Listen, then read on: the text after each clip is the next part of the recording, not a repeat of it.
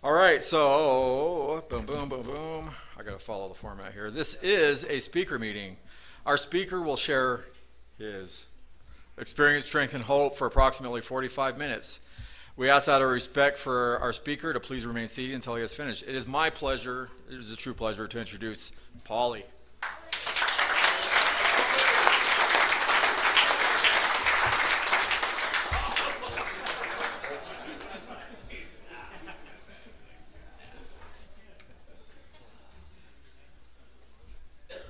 Hi everybody, my name is Paulie. I'm an alcoholic. And I showed up in this jacket and it's freaking hot, so it's coming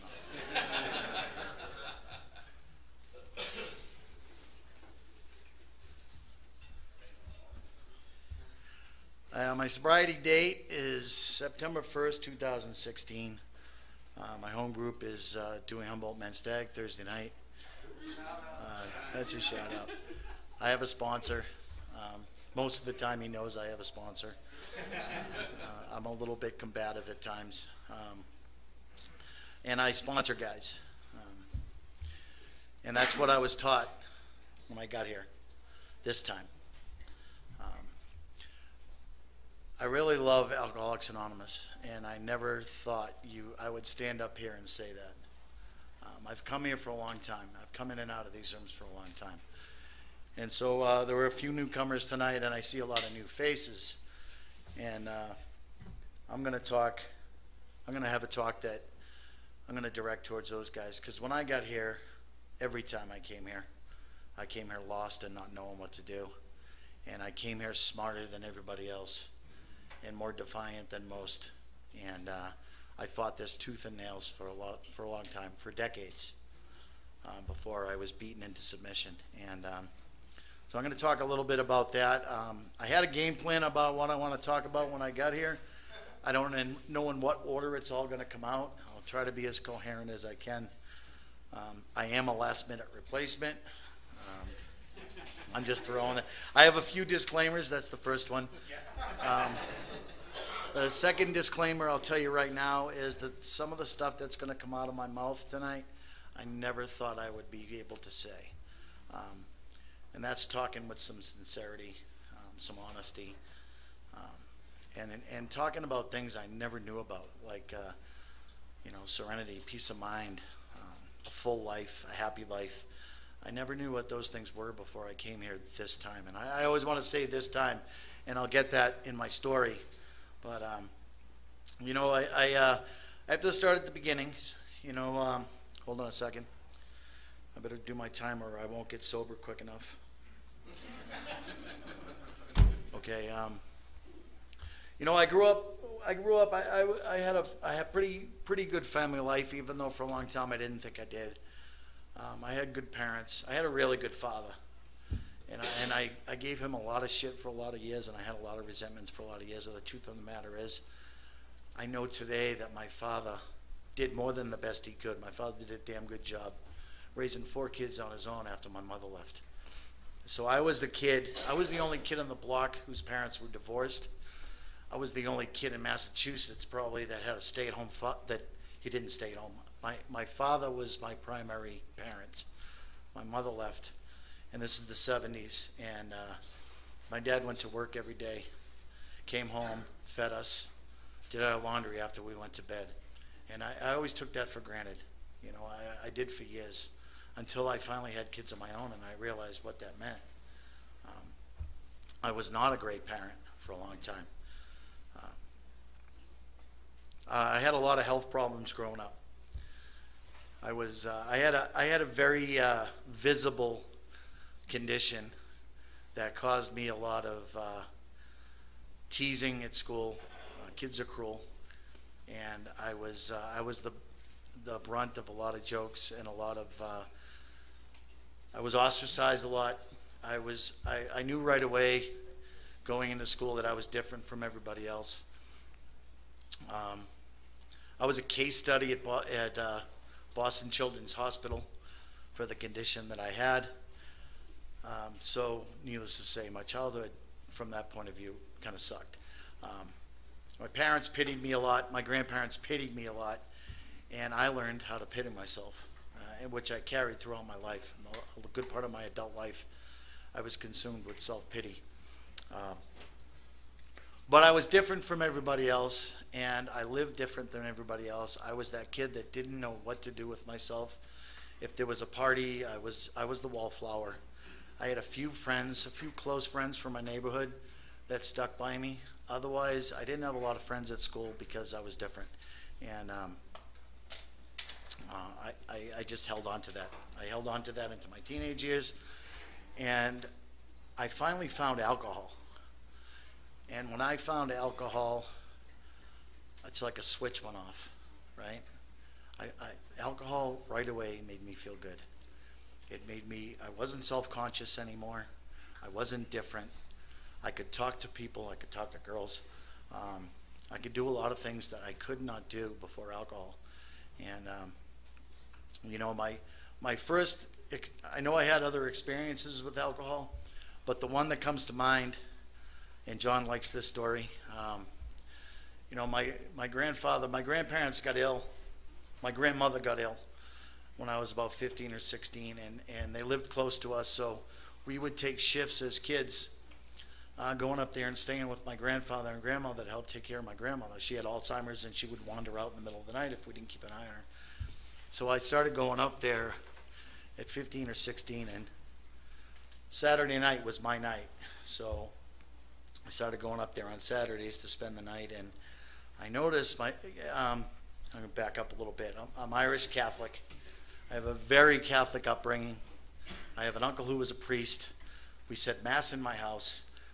My grandparents were religious, very religious. I was going to say fanatics, but they weren't fanatics. My grandfather was a tough guy. He was a very good grandfather.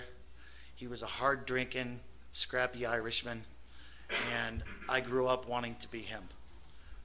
I was not a tough guy. I was a weak little kid with a lot of health problems, and I wanted to be just like my grandfather.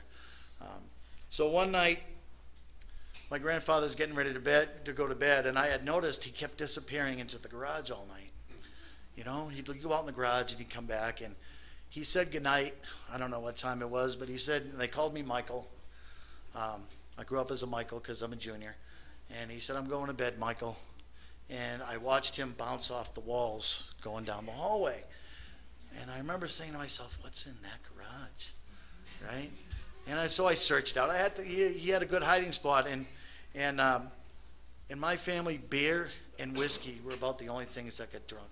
And I found my grandfather's bottle of Canadian Club. And it was hidden behind the dryer. And I found that bottle, and I proceeded to pour myself a highball glass, and we had real highball glasses. They were probably about a 10 or 12 ounce glass, and I just about filled that thing with whiskey. And I stood by the sink, and I took a good chug, and I held it down, and then I took another chug, and I just tipped that thing back. And then I rinsed the glass out so I wouldn't get caught. And then I walked in, and I sat down on the couch, and all of a sudden, that whiskey just went right through me. And it just went all the way down to my toes, and it warmed me inside, and everything faded into goodness, right? And that was my first experience with alcohol, and I loved it. I loved it. I drank right away for the effect.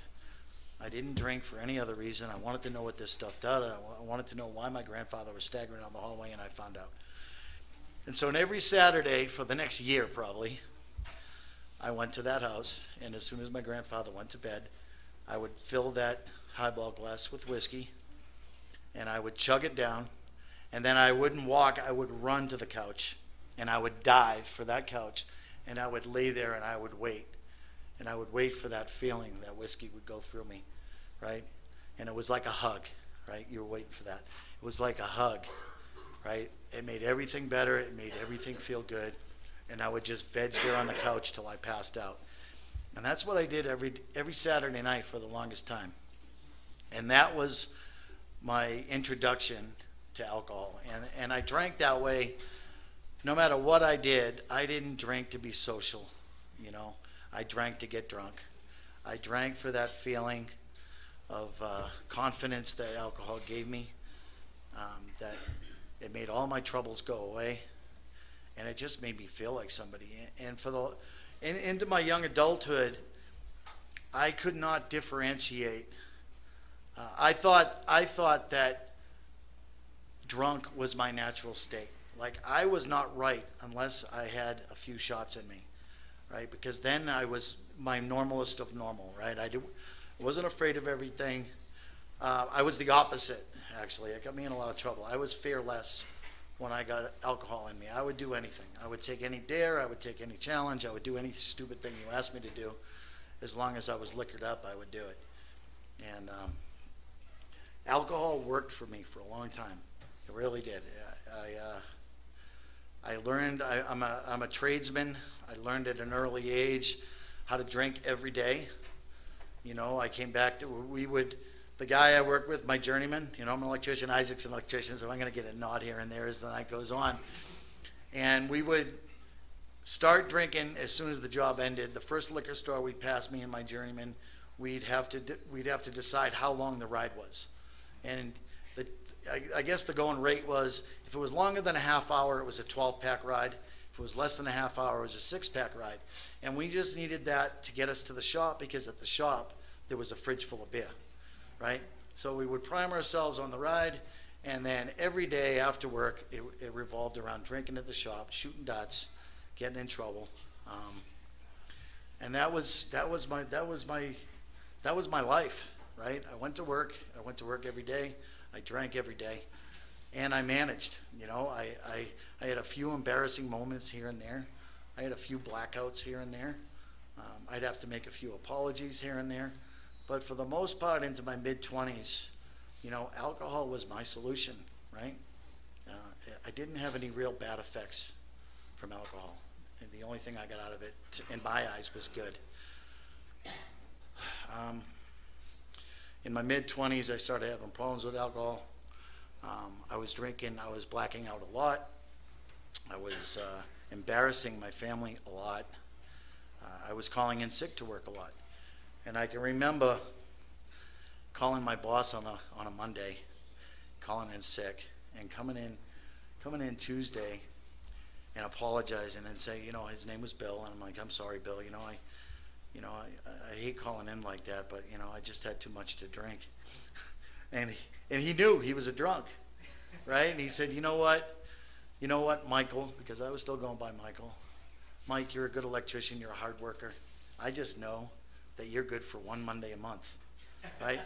So now I had permission, right? So now I had permission to call in at least once a month, right? And it was okay, right? I started having problems at home. My parents started pleading with me not to drink so much. I can remember the cops bringing me home one night because I had a car accident back in those days. You know, the cops took me home. My car got towed. The cops drove me out to the front door, and my father opened the door to the cops, you know, and he said, "What happened?" And I said, "I had a car accident, and the cops drove me home." And, you know, my dad was like, "You know, when's this going to stop? You know, you're drinking a lot." And I had an uncle who was an alcoholic, and I hated that guy. I hated him. You know, he used to beat up my grandparents. I had to come to their rescue a couple of times at a young age, and I hated my Uncle Jack. And my father said, "You are just like my brother." And you know, for the first time in my life, I wanted to sock my father, and I told him that. And, you know, I said, "Dad, I've never wanted to hit you before, but I want to hit you now." And I walked away. And you know, that's where alcohol had brought me. It had brought me to a place where the one person in my life that I hated in my family, I was being compared to now. And my mother came to Alcoholics Anonymous on my behalf. She was not an alcoholic. She came to Alcoholics Anonymous. Sorry, I lost my time. Okay, I'm still good. I'm not starting over. My mother came to Alcoholics Anonymous because she knew her son had a drinking problem, and she knew me, and she couldn't just get me to go to Alcoholics Anonymous. She just couldn't say, "Hey, would you go to Alcoholics Anonymous?" So she went on her own for a half dozen times, and she said, "You know, I've been going to these AA meetings, and maybe you'd like to come to one with me, and the people are really nice." People are really nice and you'll like them. And so I agreed reluctantly to come to a meeting with my mother. And I can remember that first day at AA, sitting there, not wanting to be there. And, AA people being who they are, they knew we were new. And they come over and started talking to us. And I stood up after the meeting, and a couple of people shook my hand. And they said, "Are you an alcoholic?" And I said, "Yeah, I think so." And then they looked at my mother, and they said, "Are you an alcoholic?" And my mother just started bawling. "No, but my son is." And they're hugging her, and I can remember going, "Jesus Christ, Ma, how can you do this to me? Right? How can you do that? You're embarrassing me, woman." Right? And I was so mad at my mother. And we left that night, and I swore I'd never go back. And that was my first introduction to Alcoholics Anonymous. And within a short matter of time, I agreed to go to Alcoholics Anonymous because my life was getting out of control. But I would go, and I would stay dry for a while. I would swear off. I would mean it, kinda. I was a kid. I was doing it to keep my parents happy, keep my girlfriend happy. I had a long-term girlfriend at the time, and they all wanted me to stop drinking, so I gave it a shot. My heart really wasn't in it, and it didn't take it all. But that was my first experience. I came to California on a geographic. My girlfriend, my long-term girlfriend, had had enough. She told me she couldn't stay with me anymore because of my drinking. My father had moved to San Diego, so I thought it'd be a good idea to go to San Diego for a while and get away. I moved to San Diego. I started drinking pretty heavy. My dad took me to detox. For the first time in my life, I went to detox. My dad dropped me off, and when he did, he said, I hate to say this to you, but you can't come back. So I slept on the mats in Escondido, California for about a week.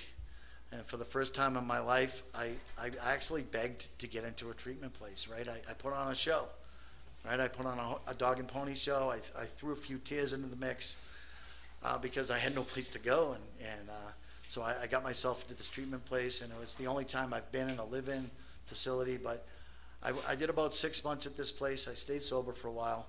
I stayed sober for almost 2 years. I met the woman that is today my wife while I was sober. We got married short time after we met, like 8 months. And by the time we got married, I was drinking again, and that's just history. That's our history. And she's watching. Hi, honey. And for the next, I was 30. So for the next 20 years, I got some decent sobriety time, or dry time, whatever you want to call it. I would come to Alcoholics Anonymous, and again, I'm talking to the new guys here, because there's a lot of ways to do AA. Unfortunately, there's a lot of ways to do AA. You can do it my way, which is the stupid beat your head against the wall way, or you can do it the way some of my friends have done it, and they got sober once and they stayed sober. I tend to be hard-headed, stubborn, stupid, and I kept thinking it would get better every time I went out. And the same thing happened every time. I've come to Alcoholics Anonymous because I wanted to, because I was desperate. Right? I come to Alcoholics Anonymous because I was losing a job, or my wife. First my parents were begging me to come to Alcoholics Anonymous. Now my wife was begging me to come to Alcoholics Anonymous. Right? And I had two stepdaughters that I was raising that were younger, and they were seeing me drinking. I was gone all the time. I was either working or drinking. I was never home. I came to Alcoholics Anonymous after a couple of years of drinking, and I got sober again. I stayed sober, I think, this time for 2 years. I went back out for a while, came back, and that cycle just repeated itself. And, we have a joke in my group. You hear guys when we're picking up chips, right? You get your 30 days, 60 days, 90 days, 6 months, 9 months, and everyone likes to say, nobody gets 9 months. And my response is to that, I've had 9 months 5 times, right? I have had 9 months. I have taken 5 9-month tokens. And I'm not bragging. I've had multiple long bouts of dryness. The last one was 10 years. I went 10 years between drinks. The first 5 involved in Alcoholics Anonymous somewhat. The last 5 white knuckling it. And I will tell you that my family had 2 choices. Deal with a wet drunk or deal with a dry drunk. And it wasn't much better, but they got the dry drunk for about 10 years. And I was still bitter, angry, pissed off. I was a tyrant in my own house. I was a control freak. I was hell to live with. I don't know how my family put up with me. But they did. You know, they did. And every time I went back out, it got worse. And every time I went back out, my bottom got lower. And I'm gonna talk now just about this last time. So this last time, my last drunk, I don't really like telling this story, but I'm going to tell it. So I'm a lousy parent. I figure I was not a great parent. I don't want to say lousy. I provided for my family, but that's about all I did. But I thought I was a great grandparent, right? I was an awesome grandparent, right? And I took great care of my grandchildren. I had 3 grandkids at the time, 2 granddaughters and a grandson. I thought it would be really cool to take my grandson to Disneyland on his 10th birthday. So just me and my grandson, Disneyland, 2016. So I'm at Disneyland. I'm going to make it quick. So we go to Disneyland. Great men's weekend. And this is where, you know, I never really got the whole obsession analogy. And there's an obsession of the mind and an analogy of the body. You know, they're coupled together and one feeds into the other. And I never really got that until this weekend, right? So I go to Disneyland with my grandson, and I think it's a good idea, because it's just the 2 of us, and he's only 10, he won't know, that I can have a couple of drinks with dinner, right? It will enhance the fun, you know. I'm not going to get drunk. I'm just going to have a couple. So I pull the waitress aside, and I say, every time I order a Coke, I really don't mean a Coke. I mean a double Bacardi and Coke. So I pull the waitress aside, I tell her that, and so she starts feeding me double Bacardi Cokes, and me and my grandson, you know, Goofy, we're at Goofy's, it's his birthday, Goofy comes to our table, we're having this big time, right? It's a great time. The first night was pretty good. Second day wasn't so good. I went to the liquor store, got a couple of fifths. Fast forward to the second night. I never made it into Disneyland the second day. I passed out. My grandson quietly sat and played his video game for hours. He tried to wake me up a few times. It took him a long time to call his mother. He was afraid. He called my daughter, and my daughter knew exactly what was going on. She called the cops. So I'm one of the only people I know that are in a Disneyland resort with his grandson, and I had the cops come to my door and take my grandson away for his own protection. That was the low point of my life. I couldn't get any worse. My grandson was taken away, so I decided that I'm going to get drunk for a week, and I'm never going home. I'm just gonna end it. And I set off to do that. I set off to do that. I wasn't successful. The hotel I was staying in, I don't stay in dumps. I was staying in a really nice hotel, and after about 10 days in a nice hotel of yelling and screaming in your room and leaving in the middle of the night to get more booze and coming back, they had had enough, and the cops came in and they took me to yet another hospital trip. I came back here with my tail between my legs, and I swore this would never happen again, and I meant it with all my heart. I will not get drunk again. And you know, there's a couple of parts in the big book that I really identify with. And when I first came to Alcoholics Anonymous, and I want to say the first time I spoke, and every time I speak, I'm pretty nervous right now. I'm not going to lie. I didn't think I was till I get up here. Every time I speak, I get a little less nervous. But the first time I spoke, I was about a year sober. And the only thing I could relate to you people was the fact that, you know, the things they talk about in the big book. No words can describe the loneliness and despair I found in that bitter morass of self-pity. Quicksand spread around me in all directions. You know, I had met my match. Alcohol was my master. You know, I was defeated. Those are the things that I talked about when I got to Alcoholics Anonymous, and I had been sober about a year. Today I want to go, you know, the next step, which is what's happened in my life since that first year, right? My life today resembles my old life very little. I'm still the same guy. I still have the same wife. I still have the same kids. I have an additional grandson now. Alcoholics Anonymous has granted me a new way of life. I did not stay sober after that Disneyland trip. I did outpatient. I stayed sober about 90 days. I swore I would never drink again. I pulled that grandson aside and I told him, I can't believe this happened. It's never going to happen again. I will never drink again. I will never drink again. 90 days later, I was drunk, right? And that last few months, all I can tell you is there was not a sane thought in my head. I went to work. My job was trying to get rid of me. I knew they were compiling that paper trail they could use to finally fire me and be rid of me, right? I knew that was going on, but I still could not stop calling in to work for 2 or 3 days at a time every time I drank. I was driving. I was taking pills the doctor were giving me to try to stop drinking. I got hooked on those along with the alcohol. It was just chaos. It was insanity. The end result of that was I drove off a cliff. I went down 75 feet into a ravine on I-17, and I was pretty much dead when I got to the hospital. A lot of guys have heard this story, so I'm not going to dwell on it. I was 3 weeks in a coma.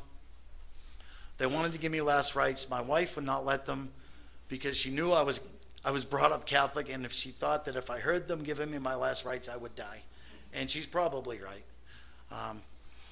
Somehow I was saved.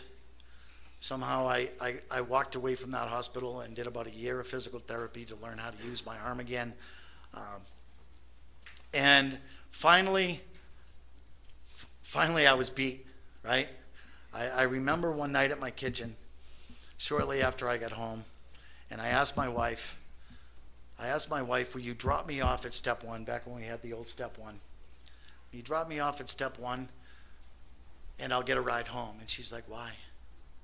You know, why? Because I want to go to a meeting. And she said, why, Paulie? You know, Alcoholics Anonymous.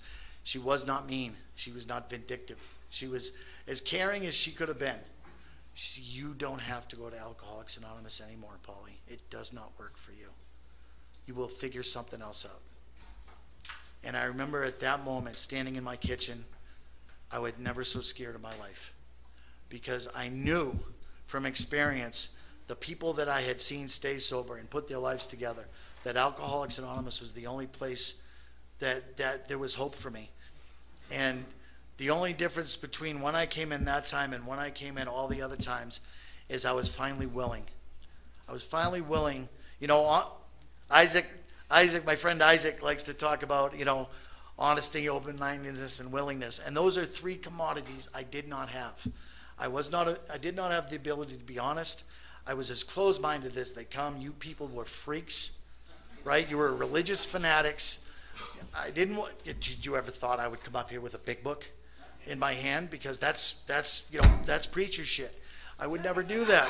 I don't want any part of that, right? I was so closed-minded, and I was unwilling, because I had been here many times. I was unwilling to do the work. I picked and choose which steps I would do, and the other ones I would cast aside. I really don't need those because I'm smarter than you guys, right? I'm too smart. I finally was ready to do it, and I did it. I jumped in with both feet. I told my sponsor, I'm willing to do whatever you tell me. I worked the steps as quick as I could. I took commitments. I took suggestions. And slowly but surely, my life got better.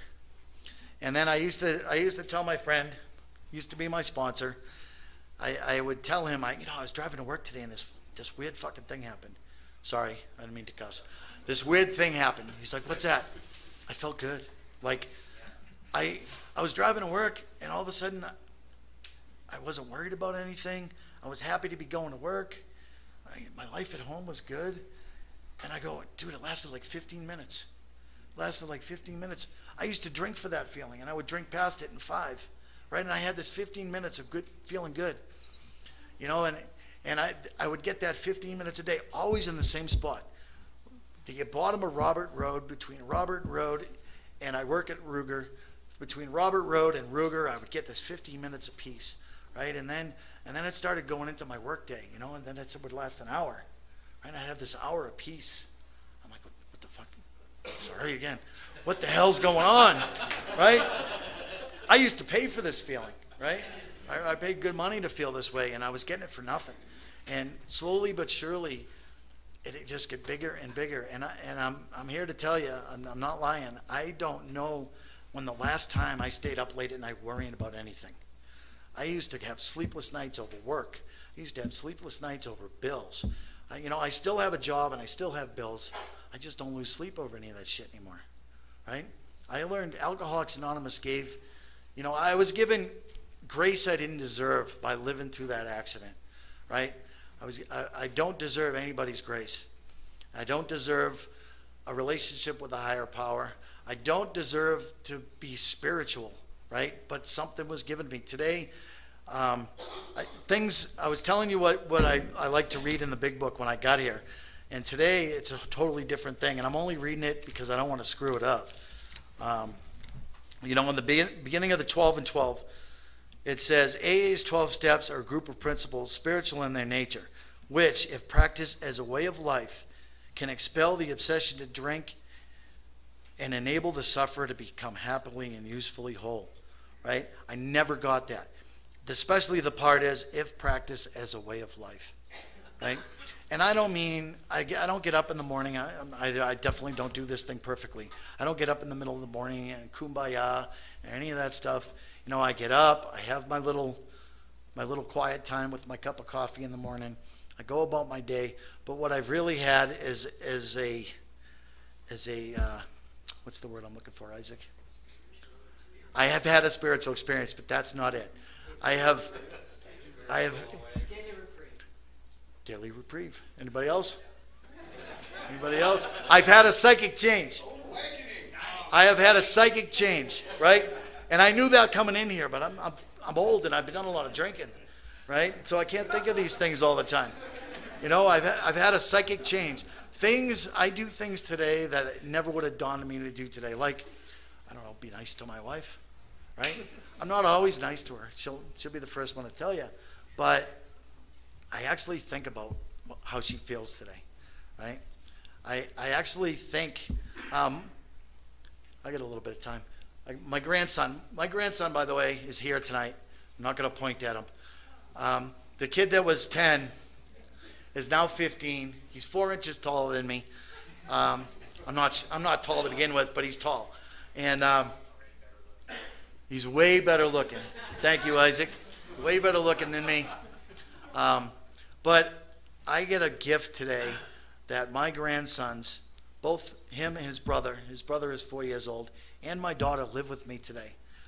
This is the lady that had to call the police to have her son picked up out of Disneyland that I never thought I could face again. They live with me under my roof. You know, she pays her way. We have a great relationship. I wouldn't change a thing about it, right? But that's a gift today. That's the gift that Alcoholics Anonymous, that's just one gift that Alcoholics Anonymous has given me. You know, I came here, I went through the steps, I did what they told me, I took commitments. They don't feel like work. Sometimes they do, honestly. I guess I'll have to call myself a liar. Sometimes they do. Sometimes I don't feel like going to a meeting, right?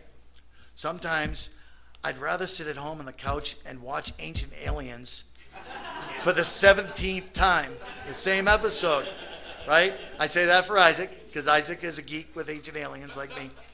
But I get up off my ass and I go, and I always feel better that I do. Because there was a time where I would say, you know what, I worked hard today. Screw that meeting. I'm going to just stay home and watch Ancient Aliens, have something to eat, and go to bed.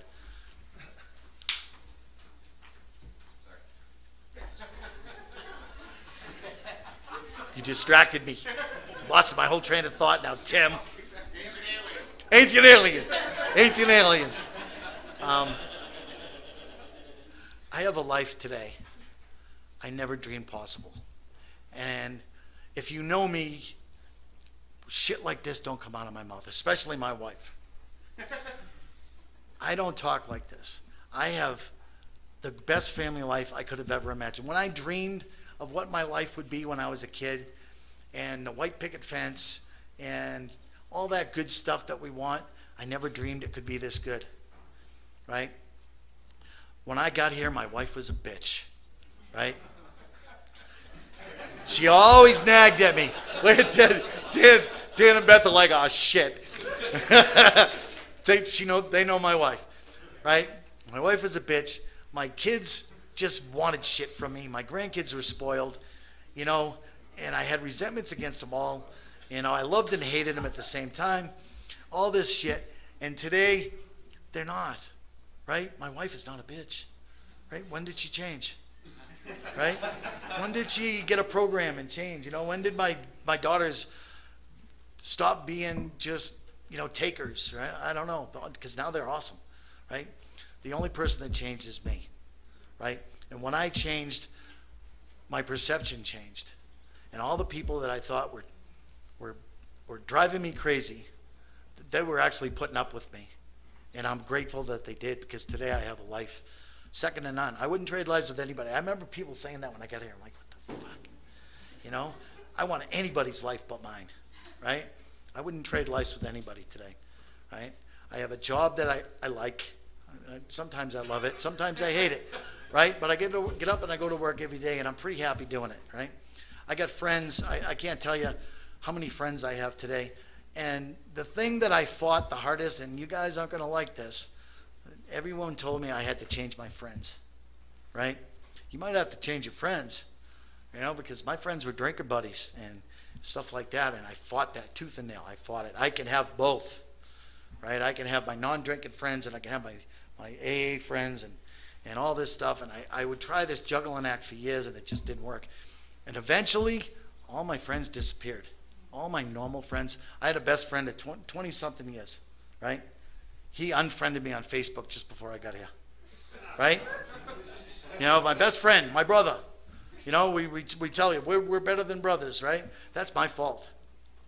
I had a resentment against him for long. How dare that son of a bitch unfriend me, that ungrateful bastard, right? But it was all my doing, right? I have more friends today, and you're not going to want to hear it. They're all alcoholics. They're all alcoholics in recovery. And, I don't miss the life I used to have, That change took place in my life, and I haven't looked back. I don't know what else. I don't know how I could cap that off. I do have a couple more minutes, so I'll bore you. Can I, Tim? I know I highlighted a couple things I wanted to read. Now you got me nervous. Tim got me screwed up.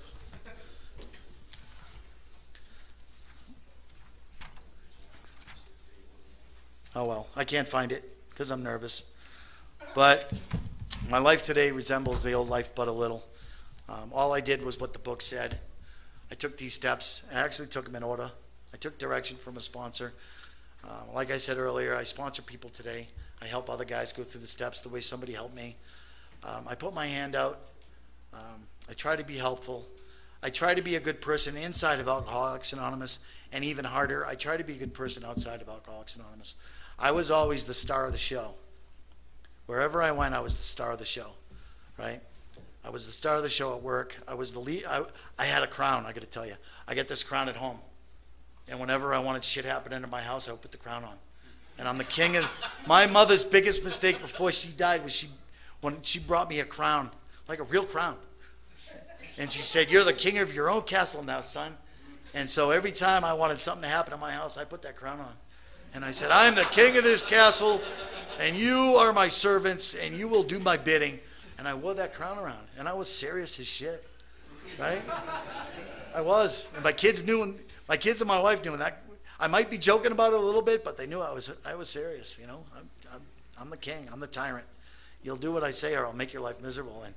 And today it's nothing like that. Today I slip into that every once in a while, but I catch myself because you guys taught me how to see that shit, right? I have friends that if I'm acting out, they go, "Hey, dude, you've been kind of rough lately, rough around the edges." And a lot of times I see it myself. I see it at work. I'll be barking at guys. I'll be making fun of guys. I'll be shitting on my boss, and all of a sudden I'll start feeling like crap, right? And then I get to reel it in. I get to make amends, and I don't know who that guy is. I don't know who he is, right? But my life today absolutely does not resemble my old life, except I'm still the same guy, right? I always thought I'd lose myself in Alcoholics Anonymous. And what I did was I found myself in Alcoholics Anonymous. And I found a way of life that I can't put into words how great it is. And I don't talk like this. That's all I can tell you, is this shit comes from something else. It just comes from doing. It's a doing thing, like Mike Tremoloni says, right? It's not a thinking thing, it's a doing thing. And I learned how to do this shit from watching people that came here before me and to listening to what they had to say. And I hope I help somebody tonight. Thanks.